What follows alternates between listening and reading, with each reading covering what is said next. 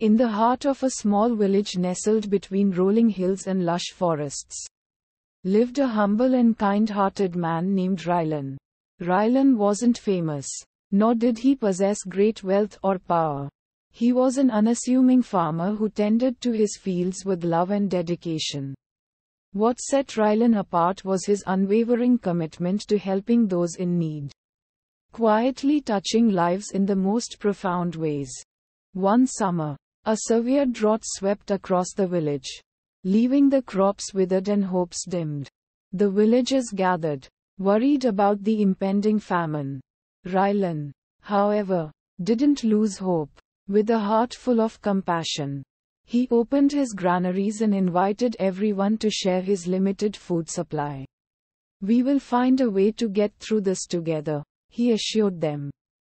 News of Rylan's kindness spread through the village like wildfire.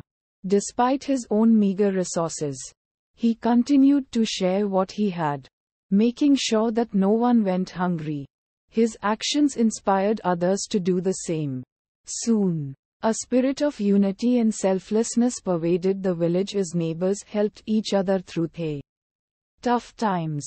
Word of this extraordinary village reached the ears of a traveling merchant named Elara. Intrigued, she decided to visit the village and witness its exceptional camaraderie firsthand.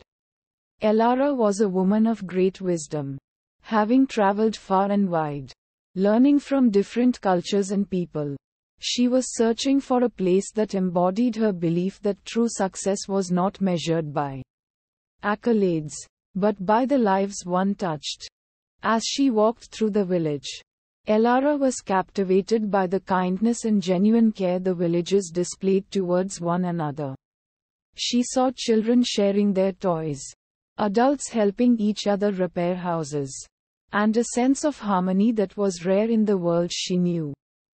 Curious to learn more, Elara sought out Rylan, the man at the center of this remarkable community. She found him working in his fields, sweat on his brow but a smile on his face.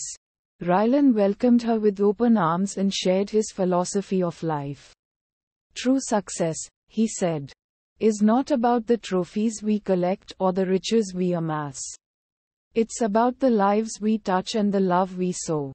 When you care for others, you create a legacy that goes beyond material gains."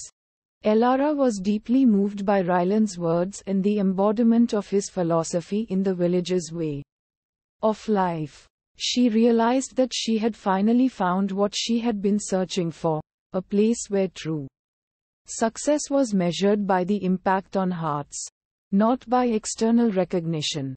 Touched by the experience, Elara decided to contribute to the village in her own way. She shared stories from her travels, taught new skills, and helped establish better trade routes for the villagers. Through her actions, she became a part of the village's fabric, further enriching the lives of its inhabitants.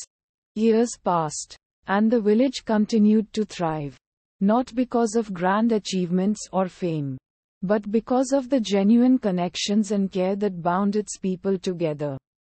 Rylan's legacy lived on through each life he had touched, and Elara found a true sense of purpose in the lives she had enriched. The story of the village and its remarkable inhabitants spread far and wide, inspiring countless others to shift their perspective on success. People began to realize that the ripples of kindness and compassion extended far beyond their immediate actions, shaping a better world for everyone. And so, the lesson endured. True success is not measured by accolades but by the lives we touch.